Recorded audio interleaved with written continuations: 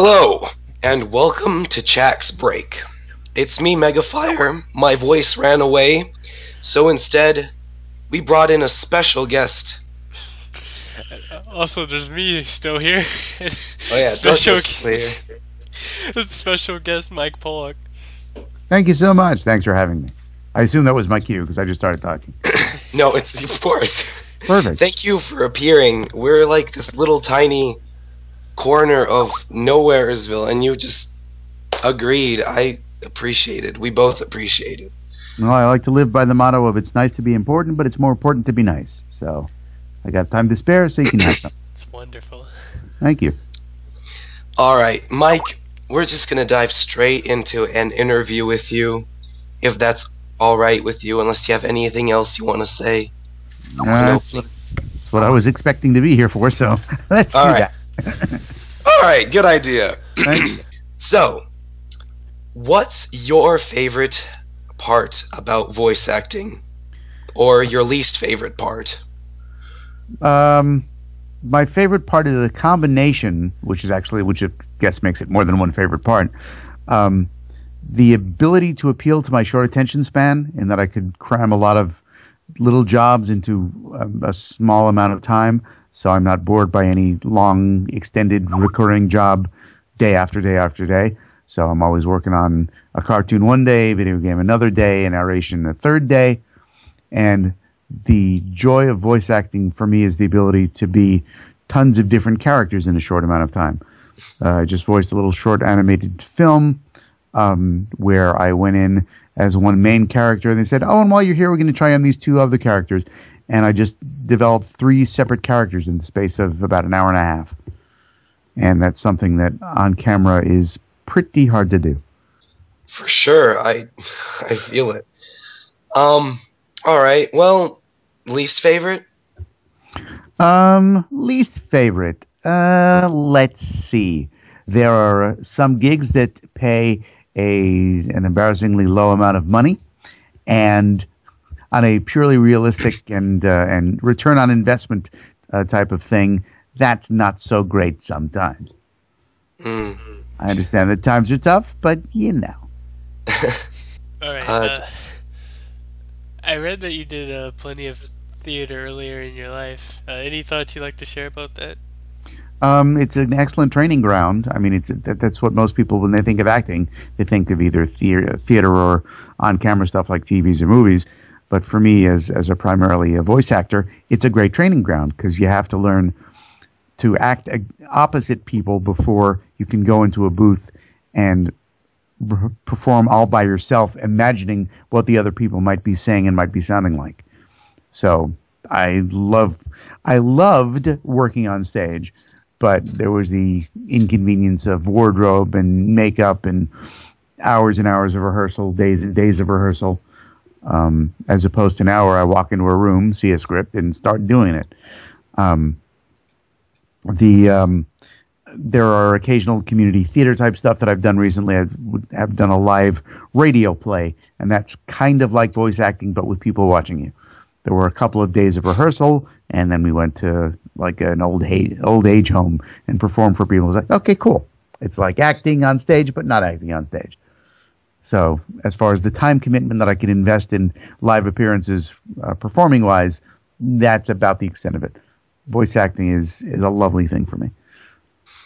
I'm glad you feel so passionate about it, because I do appreciate your voice acting a lot. I'm a big fan. Thank you.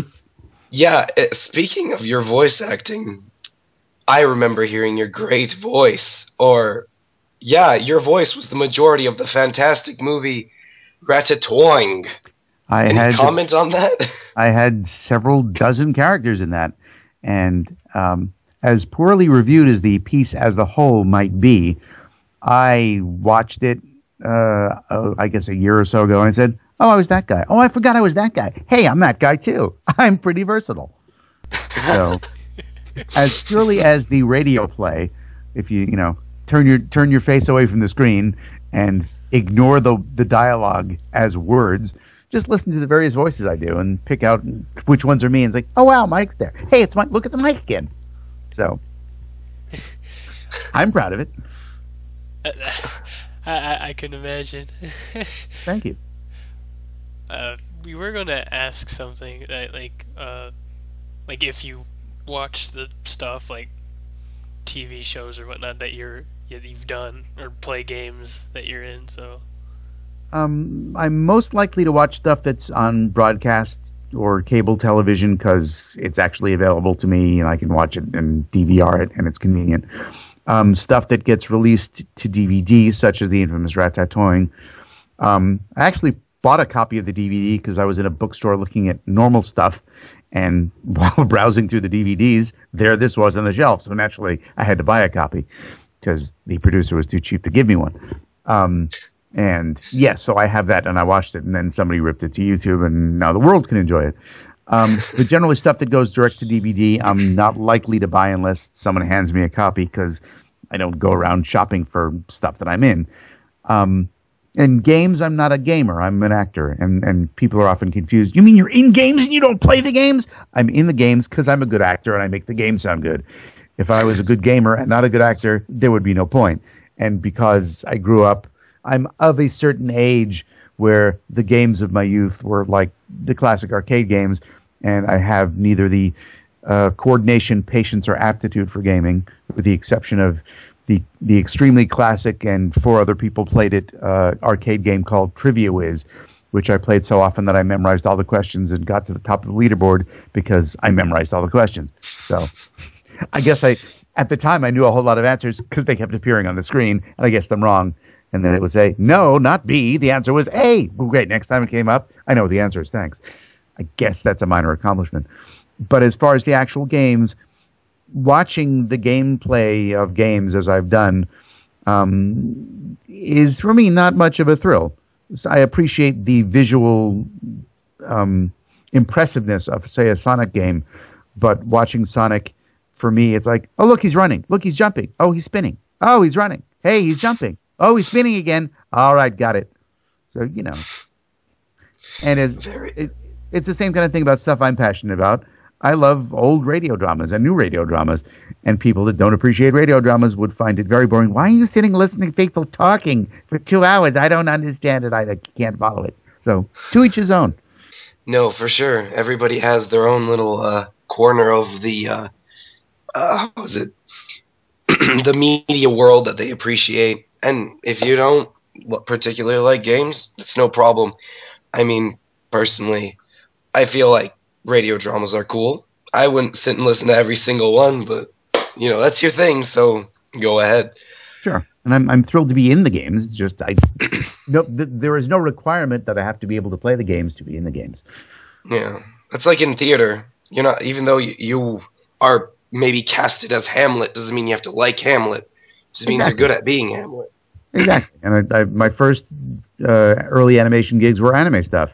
And I had never watched anime beyond, say, the classic dubbed shows of my youth like Speed Racer and Kimba the White Lion.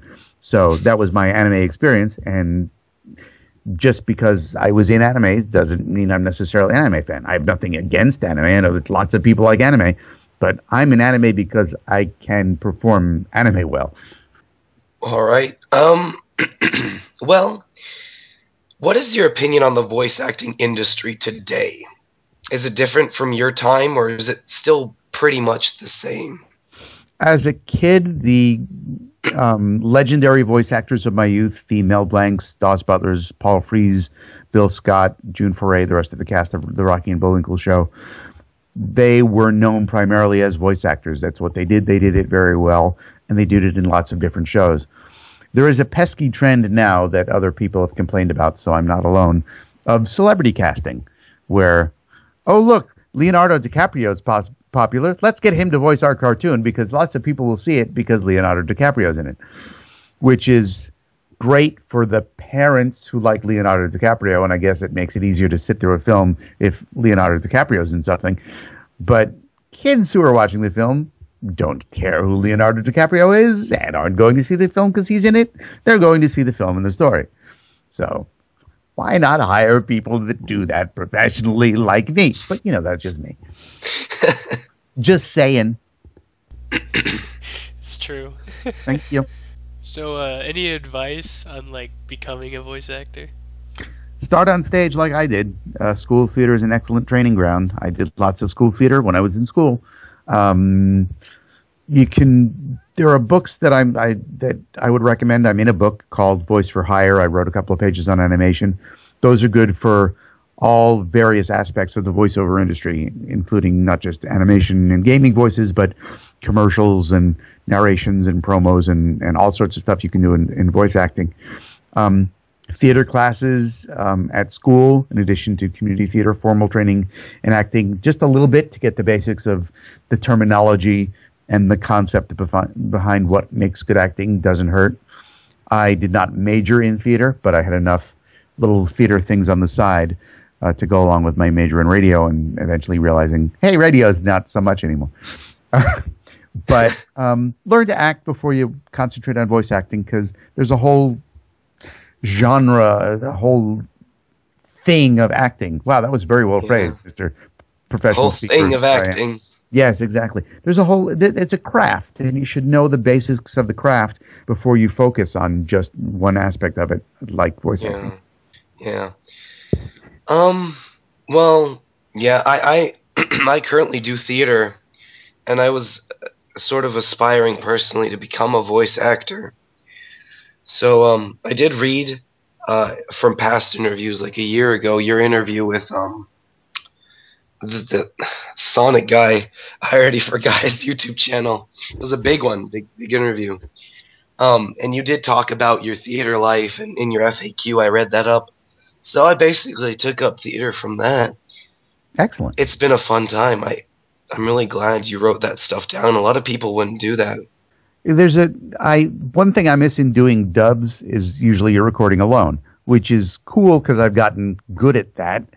But again, it's also very solitary. I mean, you're not completely alone. There's usually a director and an engineer on the other side of the glass, but you're not acting with anyone. But there are more rare in the kind of stuff that I do, but there are more 2-person and 3-person and multi-person things happening. Commercials and some films and some cartoons that are done ensemble style. And it's a real sense of camaraderie. Not only are you goofing around with the people on the other side of the glass, but you're goofing around on the people with the people on the same side of the glass. And you're acting in real time, and you're saying stuff, and you're reacting to them. And the one thing I remember from my acting training is the essence of acting is reacting. So you have people to react with in real time, and you can really build a performance and base it on what other people are doing and shift stuff around. And also the egotistical side of being able to do something really cool, and other people get to hear you do it in real time. Hey, look what I can do. Hey, pretty cool, huh? Thank you. Yeah. It's definitely always helpful to have someone else give you their take or their opinion on how something should be done. Sure. Oh yeah, one of our friends wanted to know something like how was it working on A Cat in Paris? That was really cool. That was it was cool knowing that it would end up in theaters, which it did. Beyond that, it was basically a standard dub thing. It was me alone in a room with the director, the legendary Michael Sinner-Nicholas, who was legendary for me because he gave me my first few anime roles, and it's always great to work with him. But it was really cool doing it and then knowing, hey, this is not just the standard dubbing thing, because this will actually end up in theaters in limited distribution, but still in theaters nonetheless. I was able to go with my family, sit in a theater, eat popcorn, watch someone speaking with my voice on the screen, and went back with my brother and his family and say, hey, look, bro, look what I can do. I'm in the movies. And that was really cool, just because it's great to be on TV, but it's also really cool to be in a theater listening to other people watching the film. And if I would get a line that got a laugh, it's like, hey, yeah, I got a laugh. Listen to me.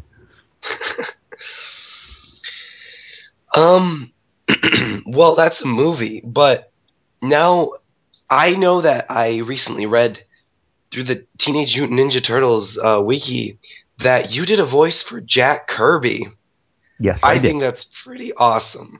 Thank you. Do you remember how you took that role on? Absolutely. I was cast as the role. They called him Kirby in the script. He was based on Jack Kirby, but for various legal reasons, they didn't want to blatantly say, "Hey, this is Jack Kirby." But they did say when they were casting me that this is based on Jack Kirby, and I said, "Really, a real live guy? I should probably do some research on him."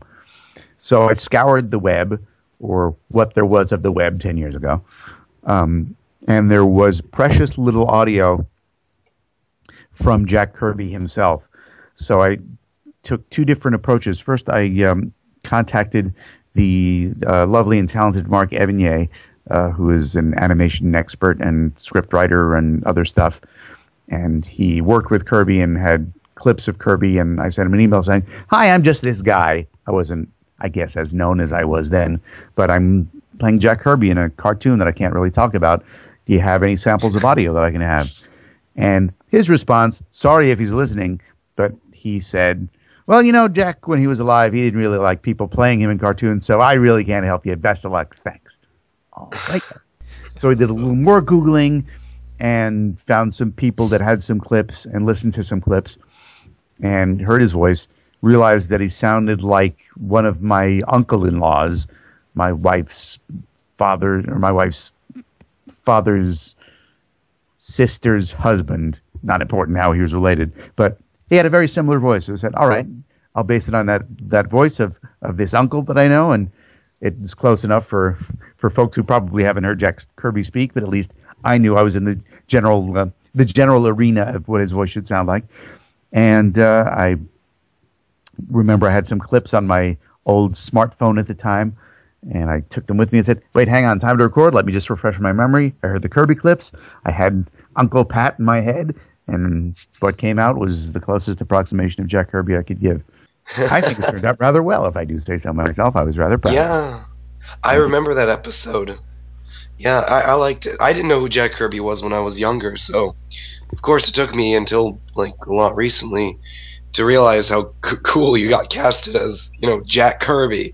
Mm-hmm. Yeah, it's a very special little role. A one-shot deal as it may be, and maybe not remembered by too many people, but if you can find it and you watch it and you realize, oh, there was actually some work that went into that. Because there's not often a lot of time to do. If I'm dubbing an existing, for example, an anime that's been adapted in the dreaded 4Kids style, yes, I know many people didn't like how 4Kids completely readapted their cartoons and animes, but when they redid stuff, there wasn't much point in researching what the original character was like, because by the time it was adapted and localized, it wasn't the same character anymore. So, for example, Meat from Ultimate Muscle, one of my first big recurring 4Kids roles, when I did it, it was a big trucker voice like this. But the original Japanese voice was a little baby girl, and they wanted a completely different character. So me listening to the previous character didn't help me much. So I did a little bit of research on Meat just to learn about what his actual character background was. But then I realized, at least for 4Kids stuff, that's not very helpful. So I kind of got out of that habit for most of the stuff. But a character that's based on a real life person, you really should do some research to get it kind of right. And I was glad that on a character like Kirby, I actually had something to look for. And I was interested to find out how hard it was to find source material, and even more interested to find out that he didn't like being played as a character, and too bad I had a job to do, so I had to do it anyway. Alright, you have a great narrator voice. Do you ever just casually use it for fun? Yeah, like the one from Pokemon or something. You just kind of follow behind a friend of yours and just like narrate what they do, or, you know, it's a daily basis, do something fun like that. Usually not out loud. I'll narrate stuff in my head for my own amusement. The closest thing I do to that is we have a very dumb dog. He's a big black shepherd lab mix, dumb as a stump. Is he listening? I certainly hope not. And if he had a voice, which he does whenever I'm nearby, it would sound kind of like this. "Hey, I'm Buddy the dog. I'm just kind of stupid." So I will just voice Buddy the dog for my children's amusement. It works. That's great. Thank you. All right. Well, the next few questions are probably going to be just mainly centered around Sonic stuff. Okay. Now that we got this little general category out. So, how is it that how does it feel to still be the voice of Eggman? You've voiced him for quite some time since Sonic X, if I recall correctly, and since then I know that some casting stuff changed. So how does it feel like to be just like this long-standing role? It's been just over 10 years, actually. August 23rd, 2003 was when Sonic X premiered. Realistically, I was voicing it a couple months before that in pre-production, but by the time it aired, that's when I count. It's a great honor to still be doing it.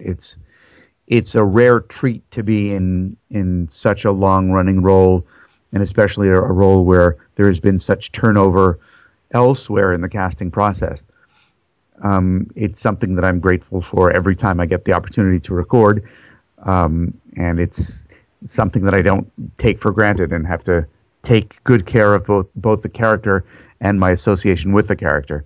But, for example, I just recently had the permission to announce that I'll be voicing Dr. Eggman in Sonic Boom, or whatever it ends up being called by the time it airs in 2014, the new CG cartoon thing that's happening. And that has been a tremendously hilarious experience so far. I can't say too much more other than I'm laughing.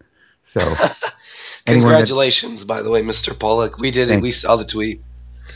Thank you. There is much trepidation among the fan base of, oh, this could be horrible. Oh, it's the worst catastrophe. It's the Hindenburg. But I wouldn't worry. If you can keep an open mind, you'll be well rewarded. I've probably already said too much. Oh, personally, like, even if it does turn out to be terrible, I'm just kind of happy that Sonic is actually turning out a new cartoon, because some other game franchises they haven't tried anything like that in a long time, and it's nice to have that variety in entertainment. Absolutely. I'm thrilled to see it keep going, and I hope it leads to many wonderful things, and not just for such selfish reasons as I want to be part of it. But I do, obviously. Well, of course Eggman wants to be part of it. He wants to foil that hedgehog. Absolutely. Jorko, don't you want to ask him that big question? Oh. This is so sudden, I had no idea. Oh, I'm sorry, not that question. Oh, okay. We love Big the Cat, although most people don't. We were just wondering what you think of him, and if you would ever try to voice him if given the chance. The closest I would get to voicing Big the Cat is probably Buddy the Dog that we just shared. I was actually laughing because, like, hey, that'd be good. Basically, it's from what I saw of Big the Cat in Sonic X, which was most of what I saw of Big the Cat was in Sonic X. He's a fun, big, goofy character. The voice seemed a little, I guess, out of place for the anime dub, but then again, there were many other wacky voices in the anime dub. But I'm not there to make judgments about the quality of any project that I'm in. I'm there to read a script and speak and do what the director wants. So I try not to form too many opinions. But just in watching it, I said, well, that's an interesting and fun voice that I could see being used for other things, if not quite perfect for this character. But then again, I didn't give much thought to what else the character might sound like. So just based on the name and the size of the character, Big was the right space that the voice occupied, if that makes any sense. It does to me, vaguely. And I guess plain and dopey kind of worked for the way it was written. So I had no problem with it. I'm sorry I'm not big and edgy. Me and my pal Froggy aren't that cool. Personally, I love to do that voice. I don't know, I think that's like the only voice I can copy from Sonic games. It's just Big the Cat. And embarrassingly, I think I did a pretty good Cream. Not right now, though, of course. Right now I sound more like Death. Quite all right. Thanks for trying. Okay. Do you wear a prop mustache when you record Eggman? Do you ever just want to just put on a big old bushy mustache while you record Eggman's lines? The closest I've gotten to that is wearing an Eggman t-shirt, which I've done on a couple of occasions. But generally, no. What a cool cat, though. Exactly. He has such a great mustache. Absolutely. It must be horrible to maintain. Well, It's worth it. It looks great. Top notch. All right. So, what do you think of Eggman as a character? He's evolved quite a bit over the years, and many different people have provided voices for him. He's very cathartic to play. If I go in with any aggression, I come out with very little because I've gotten it all out while recording. He obviously has some personality issues, but that's not my problem. That's for the writers to deal with, or some type of analyst. But obviously, he provides. He is the. In terms of dramatic tension, you've got to have your hero, and you've got to have something for the hero to fight against. Obviously, I slept on that Dave class, or I'd remember the actual terms after all these years. But he provides the conflict. That's it. He's the conflict in the show, and that's necessary for any good drama or any good comedic situation that's got some drama in it. But it's an honor to follow in the legendary footprints of my forebears, especially Jim Cummings, whose work I admire for his dead-on impressions of Disney voices like Sterling Holloway's Winnie the Pooh and Paul Winchell's Tigger. I first heard those and said, wow, those are really good sound-alikes. So I doubt he knows who I am. If he's listening, hi, Jim, good to see you. But I'm honored to share a character with him, even though I've had it longer. But it's great fun to play. Never a dull moment. I'm sure he's glad that you've taken, he's passed the torch on to somebody very reliable and very good. If he has no idea who I am, I'll at least pretend he does for the sake of that thought, because it's a very nice one to have. I don't know. Would you follow your character, like, say, if you stop being Eggman, would you still follow him? Like, who was his voice actor? How's he progressing through the games? I would probably sample it. I don't know that I'd follow it a lot.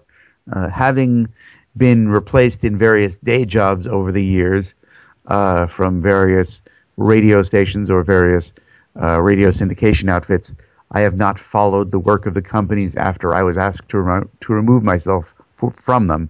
So I'm guessing probably not very closely.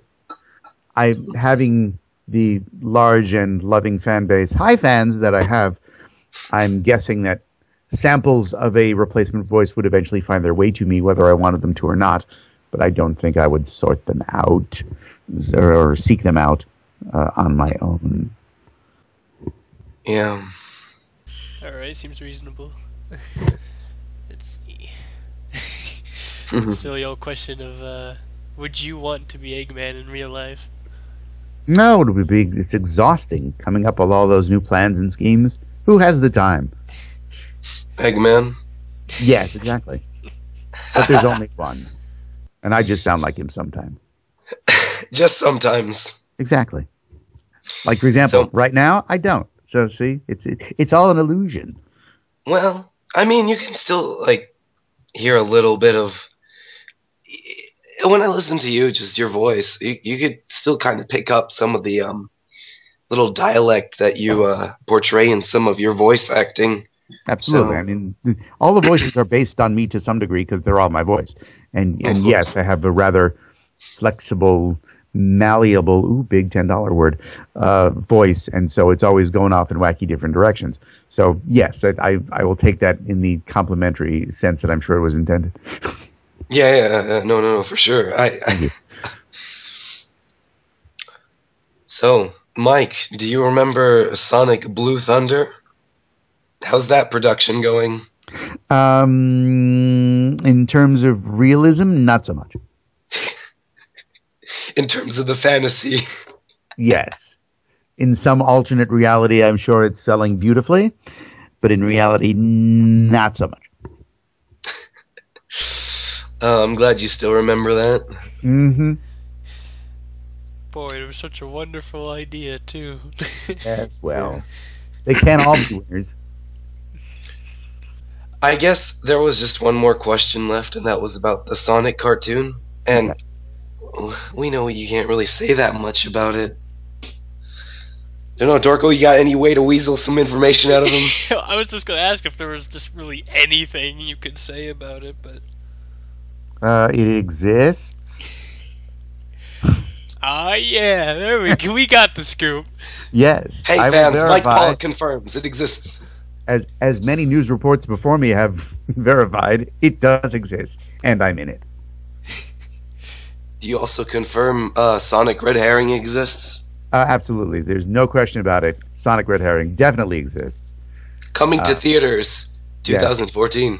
And I can also confirm Sonic Boom 2014 will not contain Orson Welles, Cary Grant, or Laurence Olivier. None of those people will appear in the cartoon. I can confirm that. No. Well, that's good to know. Well, now some fans can cross those off their wish list. Sorry, fans.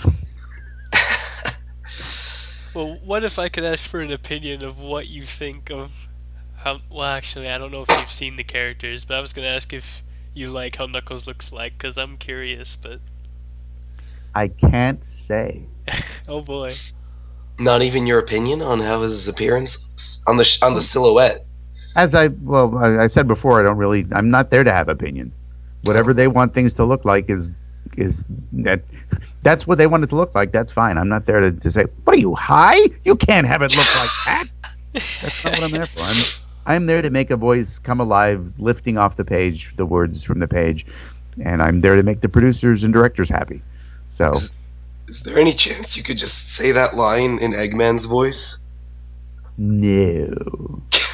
I will say this in Eggman's voice because it's generic and no one will yell at me for it. I'm Dr. Eggman! There, see, it's just to prove I can really do it. Oh, shoot, and we thought you were fake all along. Thank you so much. Yes, in fact, that was just a recording of the real Mike Pollock saying that line. That was not me at all. Seamless, wasn't it? Really well done.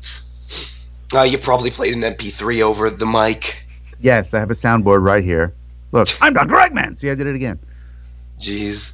Thank you. Well, that sure is generic, but I didn't think you could say something with his name in it. No, I mean, I'm not about to, have him endorse Diet Coke or anything.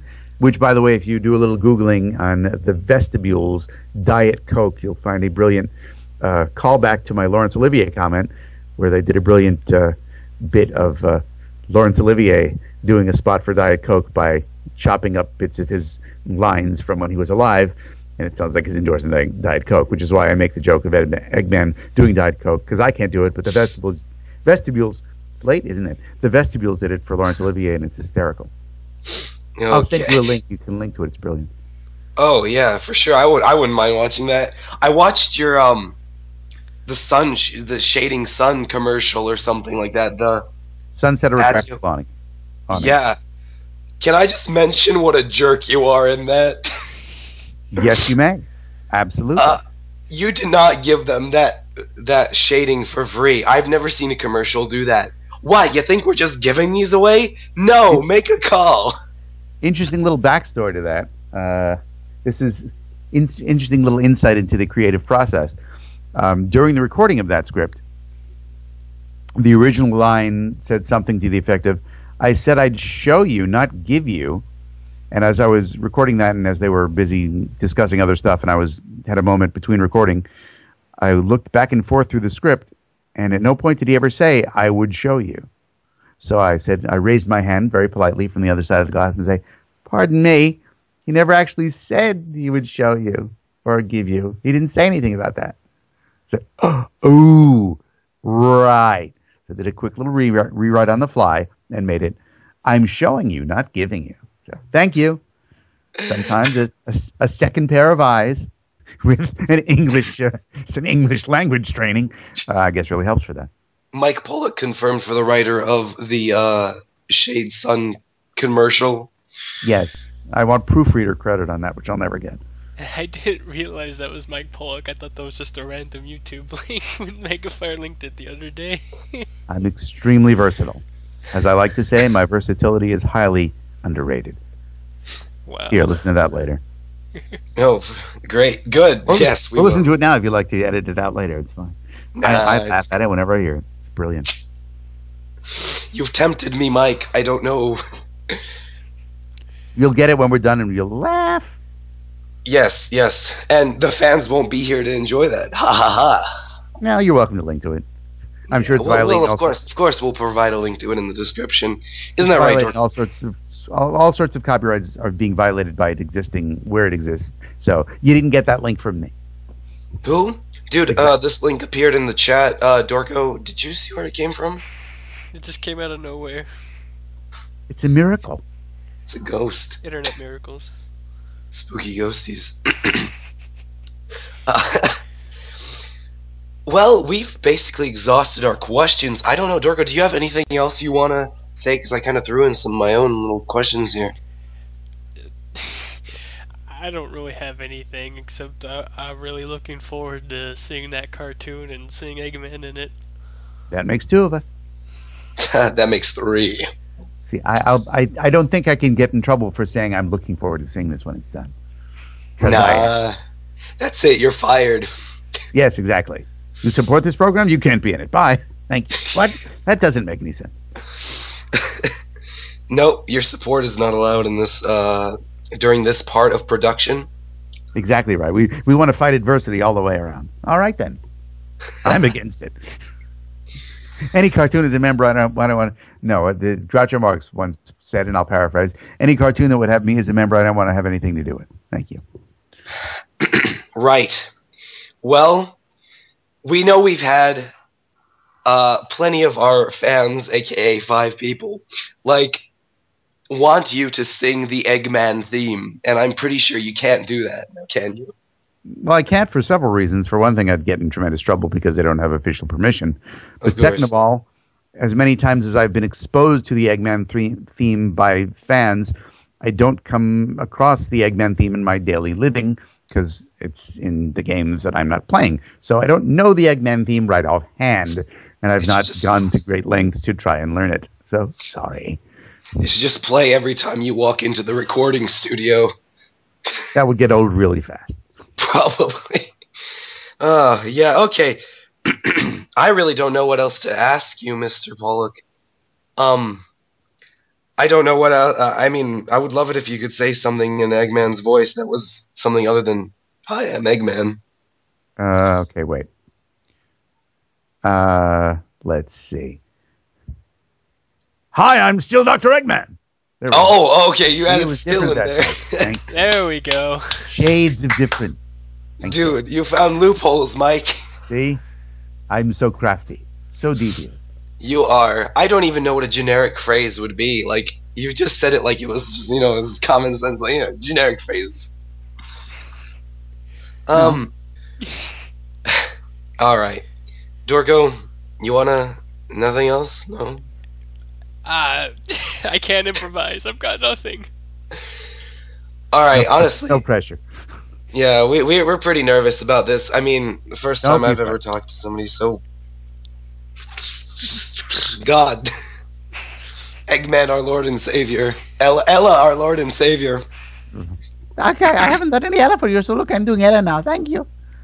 Ella's been out of production for almost 10 years, so I can do this. Thank you. Oh, okay, so you can say something in Ella's voice. Well, not. It depends on what you wanted to say. Hi, I'm Ella for Diet Coke. I also probably can't do. How about... See, there's nothing worth having Ella saying. Well, I know it's not Eggman, but we do have a phrase in our little Skype group. Dorko, should I ask him to say it? If it's the one I'm thinking of, I don't know. Good input. It's sort of our little Skype group meme, if you will. That word. Until a better word comes along, it will have to do. It'll have to do. Dorko, this is your last chance to stop me. Whatever. What do we have to lose? Okay. I'll have veto power on whatever it is, by the way. All right. I'll type it out. All right.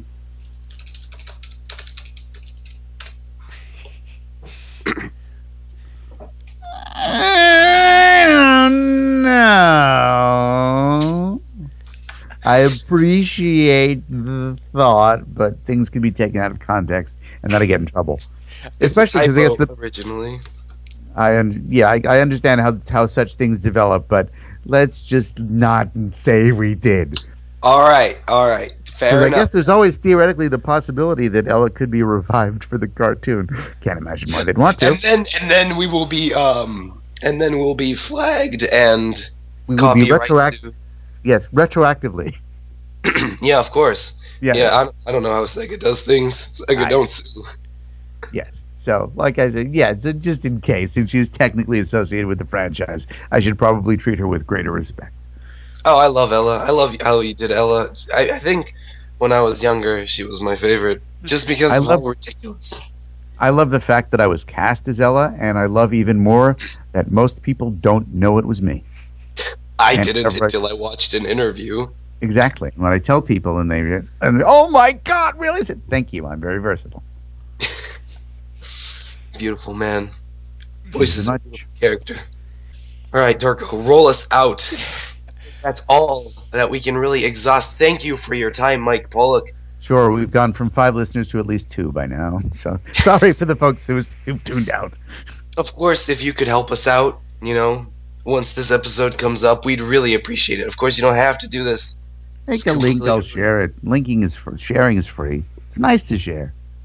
Thank you so much. That's all we really want. We just want people to hear your beautiful voice answering questions for people. We just did it for ourselves, but if people could hear you answer these, that'll be a plus.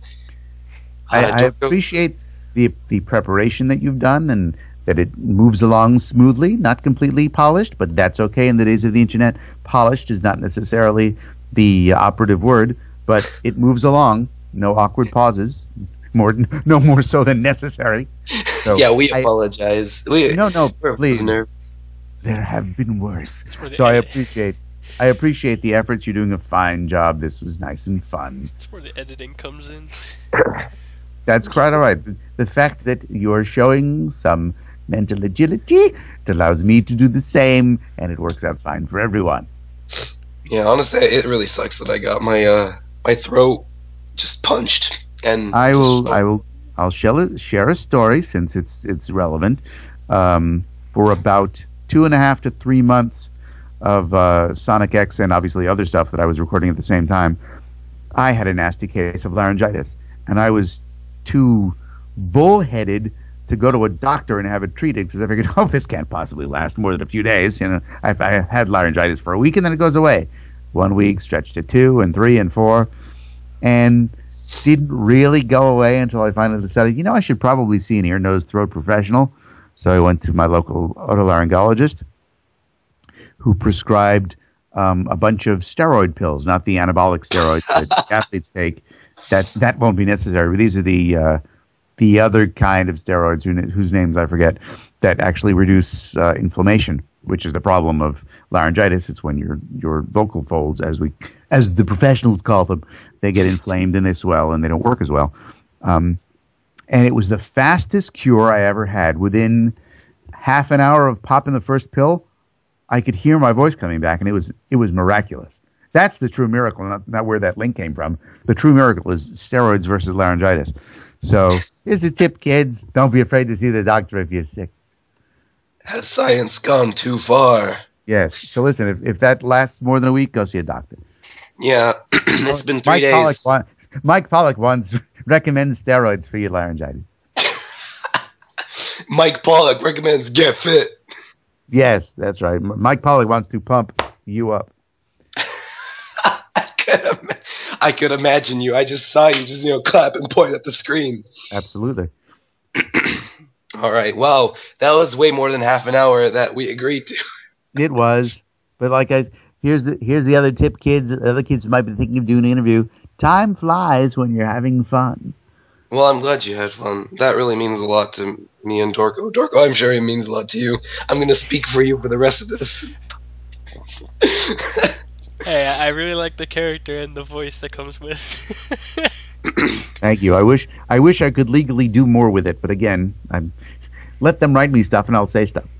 No, 100%, it's all right. We understand. It was more like shots in the dark just because we don't understand legal mumbo-jumbo. Someday you'll have a thing where this is a problem and you'll say, oh, right, I guess I have to respect that. Oh, for sure. Don't Especially bite the hand that feeds you. Oh, you mean they feed you? Yeah. They feed me. Well, they actually have fed me on some reason things, but usually they feed me with a nice paycheck, which lets me buy my own food.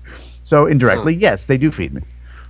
Good job. I thought they just kind of put a bib on you and spoon feed you. It's more like a batting cage with vegetables. They're pelting me with raw fruits and vegetables. It's fantastic. Amazing. Mm-hmm. Okay, Dorko, for real this time. All right, make it stop now. We've made it go for 48 minutes. It's been so fun, but I guess I should just hit the stop button. So, do podcast over. Yay! Get the hook.